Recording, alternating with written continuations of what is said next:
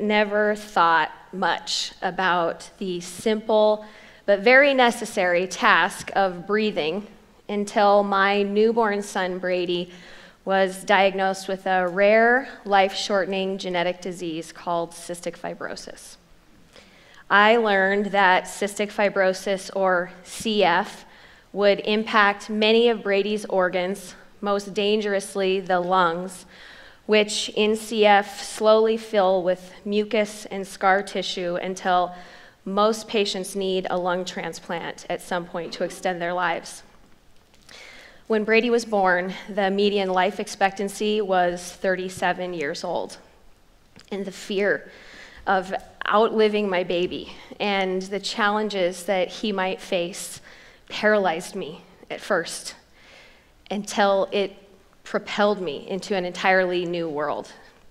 Now, I had studied chemistry at the University of Idaho, which gave me just enough background and confidence to feel like I should dive deep into the world of genetic research and pharmaceutical development. So, as a mom on a mission, I set out attending these massive cystic fibrosis research conferences, and the story that I'm about to report from the last decade of scientific breakthroughs is nothing short of a miracle.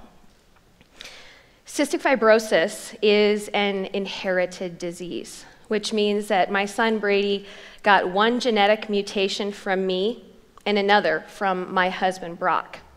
There are about 30,000 Americans living with cystic fibrosis, and about 1 in 30 Caucasians is a symptomless carrier of the mutation, like my husband and I.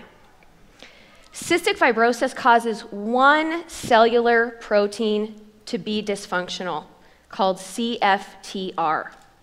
In the body, that protein is found in epithelial cells, or mucous membranes, that line the airways, the gut, and the tiny ducts in our organs. The CFTR protein is responsible for maintaining a watery, lubricating layer on the surface of those cells.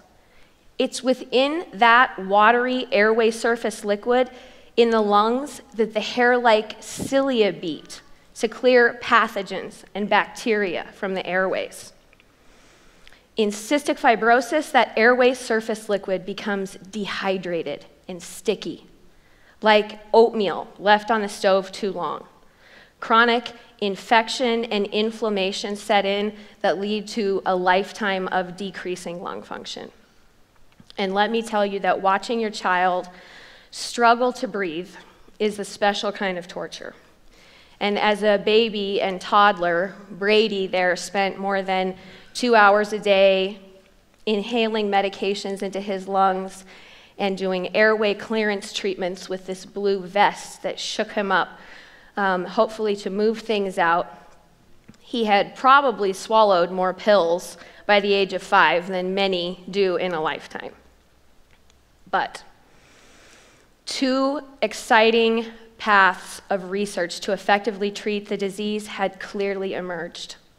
The first, scientists had been in pursuit of since the mapping of the human genome and the discovery of the CF gene in 1989. I'm talking about gene editing, messenger RNA editing. Maybe you've heard of CRISPR-Cas9 editing. These techniques represent potential for a one-time cure for everyone with cystic fibrosis, or any disease rooted in a genetic mutation for that matter. The research is ongoing and very exciting, but it's still years from clinical availability to patients with cystic fibrosis. But there was another, more immediate and very promising line of research to treat the root cellular dysfunction of cystic fibrosis by restoring the critical CFTR protein function using small molecules, drugs. And this approach was already in clinical trials in humans when Brady was a baby. I was blown away with hope for what this might mean for his future, and I became quickly convinced that policy work and advocacy was how I needed to be spending my time if I wanted to keep Brady breathing. So at the center of both policy and research sits the nonprofit Cystic Fibrosis Foundation, started by some determined, desperate parents back in the 1950s when cystic fibrosis was a death sentence. Doctors didn't even understand the basics of the disease, and children with CF were not expected to live to attend elementary school.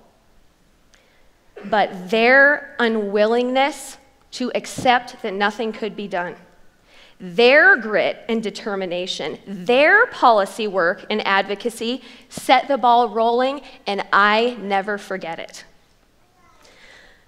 I am so thankful for the daring leadership of people like Dr. Bob Bell, who was an executive at the foundation for more than 30 years and had the guts to take some massive risks and bet on our kids with research when everyone thought we were crazy for even trying.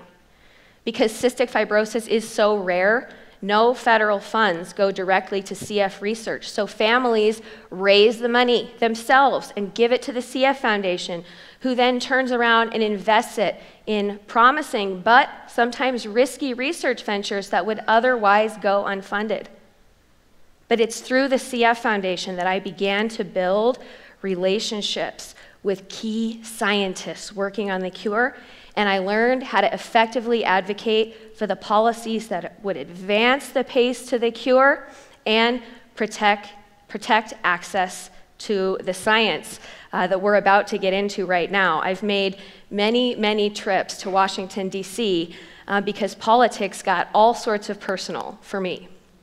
But let's go back to biology class for a second, because now we're going to talk about this epithelial cell here that we see on the screen. This is maybe an airway cell, like a lung cell. In a healthy individual, that critical CFTR protein would be synthesized down here in the cell and folded using a correct set of genetic instructions. It would then pass through the cellular quality control mechanism in the endoplasmic reticulum and make it all the way to its final destination, the cell surface here, where its job is to act as a channel or a gate to open and close and allow ions to flow out of the cell. That ion flow out of the cell is the critical function to maintain that healthy airway surface liquid. And these are the issues that the scientists are attempting to address with drugs. Zooming in even further, this is an actual picture of the CFTR protein. Look at this jumbled mass of spaghetti. It is complicated, right? There are a lot of ways that this can go wrong, but the two fundamental issues are the formation of a correct protein and then having that protein do its job of opening and closing like a gate at the cell surface. So scientists set out with the task of looking for molecules that could alter the critical protein's dysfunctional fate. Now, this is the equivalent of trying to find a single burned out light bulb in the entire United States of America. Impossible, even in many lifetimes, if you are searching one bulb at a time. But using a new technology developed by the National Institutes of Health called high throughput screening, scientists were able to begin screening entire states all at once for that light bulb. Molecules began to be discovered, and soon 2 new classes of drugs were born. One called correctors that act during the protein formation, and one called potentiators that act like WD-40 at the cell surface to coax open this rusty gate. In 2012, the first small molecule to treat the root cellular dysfunction of cystic fibrosis was approved by the FDA. A potentiator, the WD-40, called ivacaftor, Brady started taking this medicine, and it changed his life. He went from struggling to breathe, hours of breathing treatments every day, multiple surgeries for inflammation. He had zero sense of smell because of horrible sinus polyps, and he took constant bouts of heavy-duty antibiotics and steroids, to basically just swallowing his pills and feeling great. It felt like my wildest dream come true. And it inspired me to get my first tattoo. I have a molecule, the ivacaftor molecule, on my left foot, along with the words, "Honor the gift." But as miraculous as this was, it was just the beginning, because as it turns out, the vast majority of cystic fibrosis patients don't even have that protein in the right spot. And in fact, when this drug was approved by the FDA, only 4% of the CF population was eligible. It was very bittersweet, but Brady was one of those people. The research continued, and soon 2 more molecules were approved by the FDA, this time correctors. And adding these molecules to our tool belt meant that we could effectively treat 50% of the cystic fibrosis population. We're getting there. And just a few months ago, history was made again when the FDA approved a cocktail of 2 correctors plus a potentiator to treat effectively 90% of the cystic fibrosis population. Unbelievable. Adding decades and immeasurable quality to thousands of people's lives. And as odd as it sounds, cystic fibrosis turns out to be the best of the rare, crappy diseases, because there is a community of relentless people working toward the cure. And this incredible centralized nonprofit that happens to be pioneering the way to genetic cures. Brady started taking this new drug cocktail just a few weeks ago, and it still feels so surreal. Watching this medicine, this lifeline, roll out to families all across the country has been one of the greatest pleasures of my life.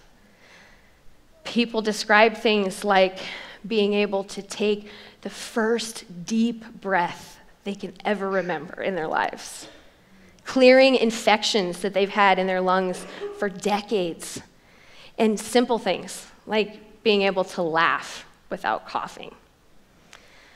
But don't take my word for it, because I love data, and there's some incredible data to back this up. And what we're looking at here, you don't have to be a scientist to see that this is lung function over time here.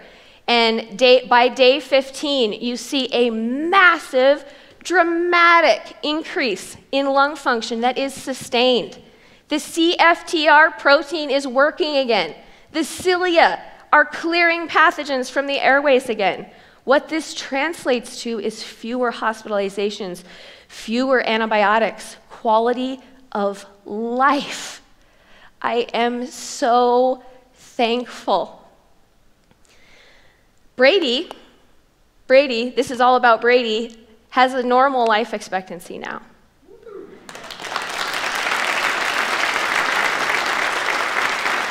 And all the opportunities that we all want for our kids.